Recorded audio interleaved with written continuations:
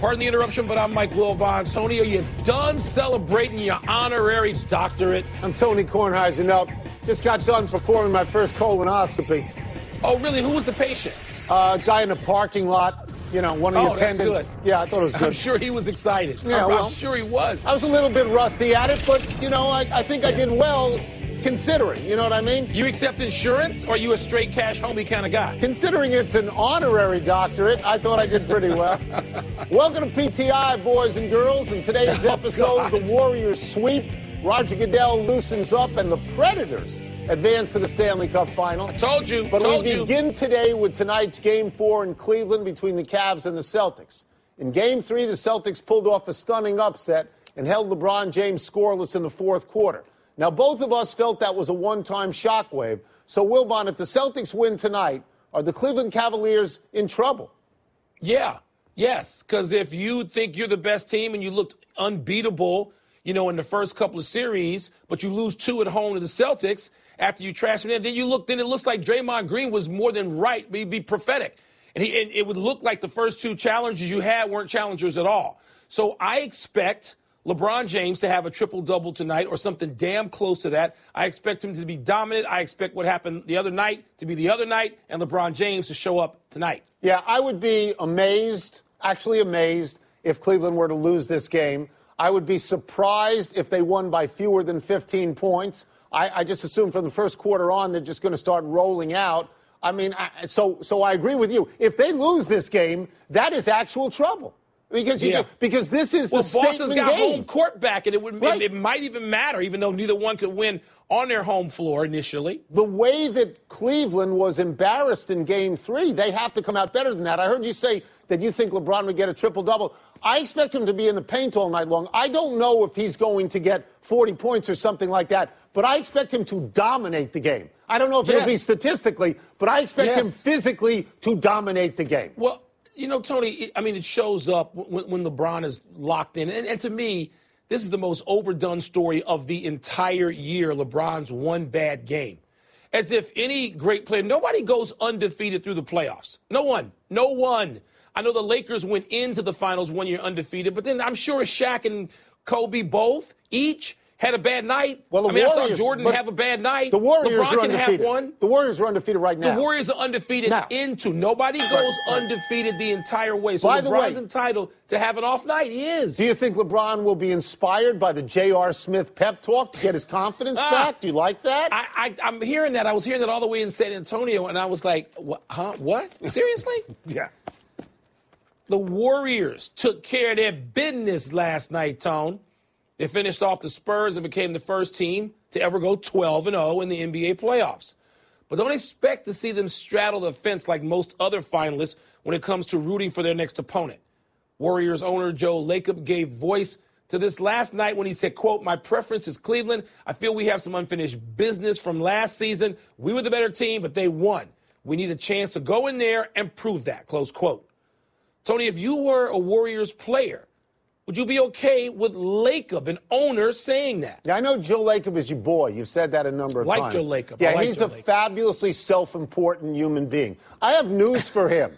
His team was not the better team. No, they were not. No, Cleveland was the better team. Cleveland won 3 games in a row. And in a 7-game series, that makes you the better team when you close somebody out. Now, maybe if Draymond Green had kept his feet on the ground and had not got thrown out of Game 5, maybe it would have been different. But you know what, Mike? Cleveland won, and they were the better team. I think Golden State is better right now because they added Kevin Durant. But Cleveland was the better team.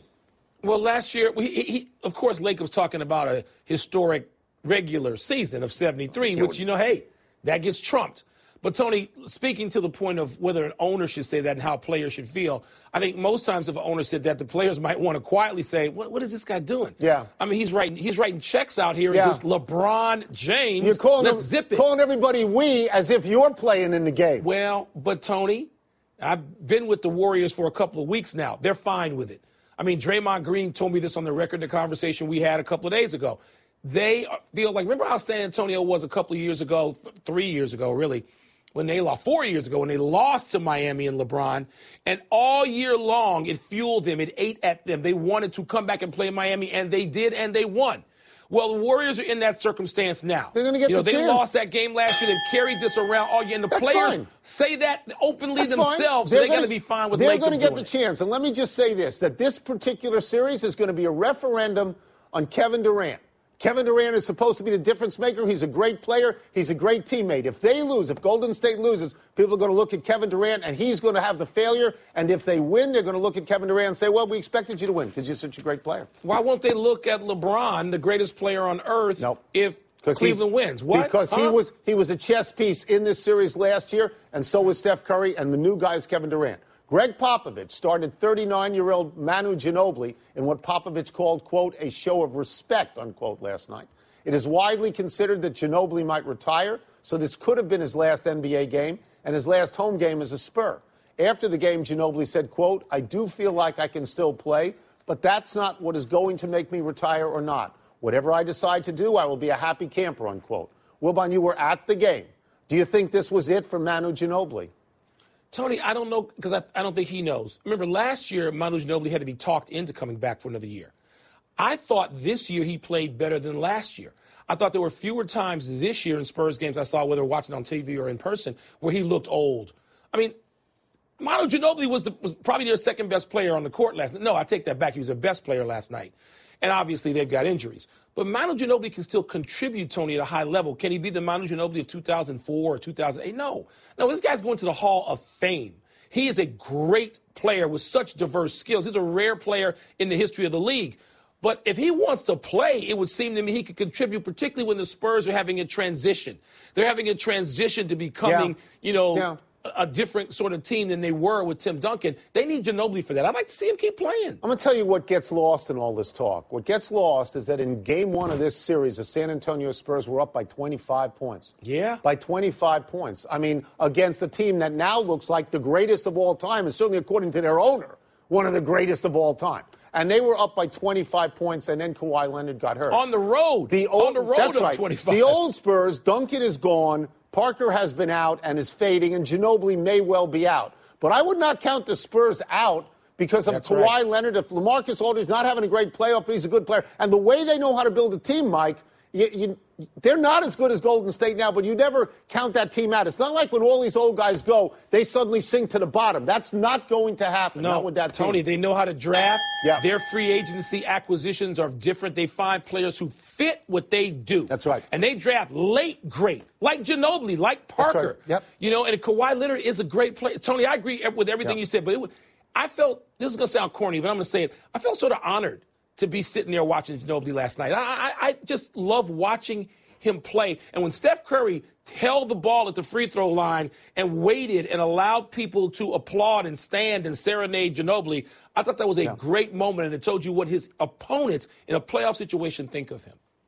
As long as we're talking about playing with joy, how about the National Football League doing a 180 on its own sanctimonious, pious behavior and welcoming fun, if you want to call it that, back into Sunday and Monday and Thursday and occasionally Saturdays. Anyway, the league made 2 rules changes today. The first is to shorten overtime from 15 minutes to 10.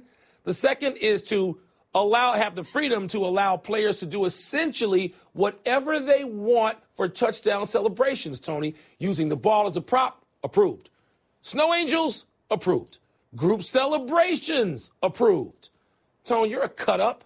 You okay with all this? This is utterly amazing to me. These celebrations, which were condemned by every single step of the ladder in the NFL hierarchy, are now not only being allowed, they're being welcomed back. They are themselves being celebrated. This is a battlefield conversion. This is like Roger Goodell actually got hit by a bolt of lightning and has come back an entirely different human being. You know why? One word. I know you don't want to hear me say it. Millennials. He's got an entire, Tony, old people like you and me who paid the freight for the NFL, whether it's through watching television and commercials or buying tickets, and we used to both do that. We're gone. We're not the target audience anymore. Right. He's got to target an entire younger audience that wants this. They don't want it. Tony, it's like the soccer, international soccer. Where are the great celebrations now? Where is the fun? I know we don't watch. I watch a little international soccer. You watch none. None. But the international game of football is where when scoring happens, which is about once a week. Yeah, it doesn't happen. The celebrations are so much you know fun. what, Mike, they're over the top. I'm Goodell's okay. chasing after that. I'm okay with the celebrations, though I think these are going to become wearisome and they're going to go on and on and on. I'm okay with the celebrations, but when Roger Goodell says to the fans, we know you love the spontaneous displays of emotion, what? He's saying that for years. They loved him last year. They loved him the year before, and he banned them. So, Tony, he's realizing as ratings go down and even the NFL, even just a little bit, he's got a new audience he better appeal to, and it ain't old guys like you and me. The Nashville Predators, your team, became the first team into the Stanley Cup Final last night by beating Anaheim and winning the Western Conference Final 4-2. Nashville has never been to the Stanley Cup Final. Now they await the winner of the Pittsburgh-Ottawa series. Wilbon, is hockey hotbed Nashville getting into the Stanley Cup good for the NHL? It's great for the NHL. Really? I mean, from the uniforms and the way they stand out and people can identify them versus having an identifiable player, PK Subban, who comes over from a lordly franchise and they couldn't win with him and apparently made the mistake of getting rid of him. And he comes to a market in the U.S. Look, you can't just go with big markets in the NHL. Half of the league, no, make it more than half the league, can be identified as small market. Even places where they've won a string of championships before, like Edmonton, it's a small market situation. So I think it's a great situation, Tony, for Nashville and for the league. And they need other teams. You can't just have the original six. We're talking about growing a base and bringing more people into the tent.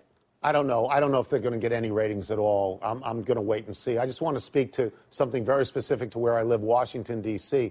A few years back when Nashville fired Barry Trotz and he was welcomed to Washington as if he was the greatest coach in history, even though he had never gone even to the conference finals while he was 15 years in Nashville. He comes to Washington 2 years in a row now. Out of his 3 years, he won the President's Trophy, and he still didn't get even to the conference finals. And now Peter Laviolette goes there and gets them to the Stanley Cup Final. You know, I mean, that's a meaningful statistic to me because everybody in Washington is talking about getting rid of Alexander Ovechkin. He built on what Trotz. Come on, he built on what was there. By the way, Peter Laviolette now he's the first American-born coach to go to the Stanley Cup Final with three different teams. Another attractive thing. Nashville ran into a buzzsaw called the eventual Stanley Cup champion Chicago Blackhawks. That's the only reason you're rooting for them, because they beat Chicago. That's reason enough. You do this every year. That's one more reason. You are the most predictable human being about the Washington in the universe. Choking Let's take a break. Capitals. Coming up, is it possible that LeBron was not or is not 100%? We're going to ask Brian Windhorst. We're also going to ask him whether the Celtics have a legit gripe about the free throw disparity in game trade. So you like J.R. Smith? I know the Nashville's a great city with great country music. I don't think of it as hockey central. Okay? And Washington is? Pardon the Interruption is presented by Captain Morgan. Live like a captain. Please drink responsibly. Part of Happy Hour. And in part by Advil. Fast, powerful, and proven relief that makes pain a distant memory. Welcome back to Pardon the Interruption, presented by Captain Morgan, part of Happy Hour.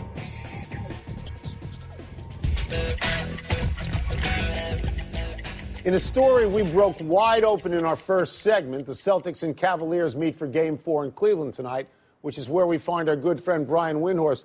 Brian, LeBron James had no points in the fourth quarter and 11 for the game. What are the theories as to why he looks so unlike himself in Game 3? Is there any possibility that he's actually injured? No, I don't think so. He was dressed and out of the locker room within about 11 minutes, 1 minute per point. Wasn't getting any treatment and anything like that. I don't think he's injured at all. There were some great theories, though. One of the theories that I really enjoyed was he was so distraught about not being in the top 3 of the MVP voting that he wanted to show everybody how important he really was. And I thought that theory was absolute hogwash. And I can tell you that LeBron was in no mood after the game. If he was trying to prove any points, he proved the point that he was very frustrated. That was the only thing that I took away from that performance. Fantastic that we're getting a rehearsal right behind you now, Brian. The Celtics won Game 3, but they had just 12 free throws to Cleveland's 36. That's an incredible disparity. Do you expect that to even out tonight? Well, I think that was part. By the way, did you like this? You thought this lighting was just for me? Yeah, it's that good. they were just doing this lighting for my PTI hit? It's sweet. No, of course not. And by the way, how about this professional ability that I'm able to keep doing this? I think it was actually part of Brad Stevens' game plan to foul the Cavs to slow the game down. Brad Stevens is really smart. The Cavs only had 2 fast break points in the entire game. That is way, way, way below what they did earlier in this postseason. I think it was Brad Stevens executing a game plan. Wouldn't surprise me if he tries to do it again tonight. Brian, I know you are there reporting and talking to literally everybody. How much stock are you putting into this notion that just continues to grow, that Danny Ainge is ready to listen to trade offers for Isaiah Thomas? Well, look, I think that the Celtics have a big decision coming with Isaiah, but the decision isn't until 2018. When he's a free agent, whether or not you're going to want to give him a max contract, which these days is $35 million a year, that's a big choice because Isaiah Thomas, as incredible as he is limited somewhat. He's limited at the defensive end, and he's limited somewhat in that he can be neutralized at times because of his size. Obviously not all times because he got the team to the conference finals. But I don't think that's something that Danny Ainge would decide today. I think he'd love to see what Markelle Fultz looks like in the NBA and with Isaiah before making up his mind. But I will say this, long term, and I don't know why the Celtics would want to look past tonight, but if you want to, long term, if you think Markelle Fultz is going to be an all-star and you could package Isaiah Thomas and the Brooklyn 2018 pick for another star player to put alongside him, that could be something very attractive, and I'm sure it's in the realm of possibility for later down the line. Brian, I think I'm right on this. I think that's Cleveland's own Machine Gun Kelly warming up behind you, and I know that must be a very special treat. We'll get you out on this. LeBron got heckled by a Cleveland fan, and he didn't take kindly to a reporter's question. Is there an element of Cleveland that has not yet fully embraced LeBron James? Look, I just think LeBron was in a horrible, rotten, no good, don't bother me mood in Game 3. And for the most part, LeBron brings it every single night. He's brought it every single night in the playoffs for the last 6 years. But there have been moments where LeBron has gotten into a mood and you can't shake out of it. It's one of the things he's actually tried to deal with in his career to keep himself even-keeled. It's a battle he's waged, and I thought he buried it. I thought this was not something that was going to happen again, but it did. And so the way he responds tonight and the rest of this playoffs, to me, will teach you just how much he's matured, because he hasn't had a moment like this in a while. And his behavior from the first quarter to the post game with the fan and the reporter demonstrated that. Thank you so much, Brian. And please tell Machine Gun Kelly how much Wilbon loves him. That's a favorite of Wilbon's. Nah, I'm a Donna Summer guy, Cody. You know that. Donna Summer? Whoa. Let's take one last break, but still to come, Ben Roethlisberger says something surprising. And Calvin Johnson does something that could hint at a comeback. Pardon the Interruption is presented by Captain Morgan. Live like a captain. Please drink responsibly. Part of Happy Hour. And in part by Exxon and Mobile Synergy Gasoline. Happy time, people. Happy 63rd birthday, Marvelous Marvin Hagler, the second greatest fighter from Brockton, Massachusetts, but only because Rocky Marciano is also from Brockton. Hagler's 8 minutes with Tommy Hearns was the greatest 8 minutes in boxing history. He was the longest undisputed middleweight champ since World War II, and when he was done, he found fame and fortune as an action movie star in Italy.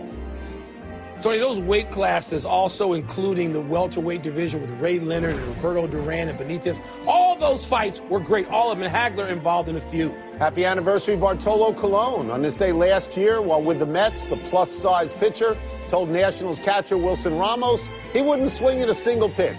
True to his word, Colon's bat never left his shoulder all night, striking out 3 times on 14 pitches. Colon is now struggling with the Braves, and there is talk that the starting pitching poor Mets might bring him back.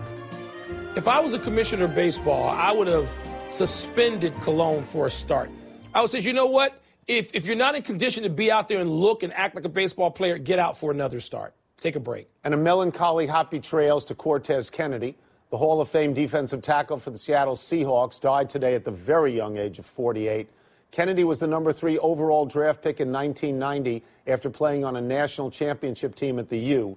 He was NFL Defensive Player of the Year in 1992, and he was selected to the Pro Bowl 8 different times.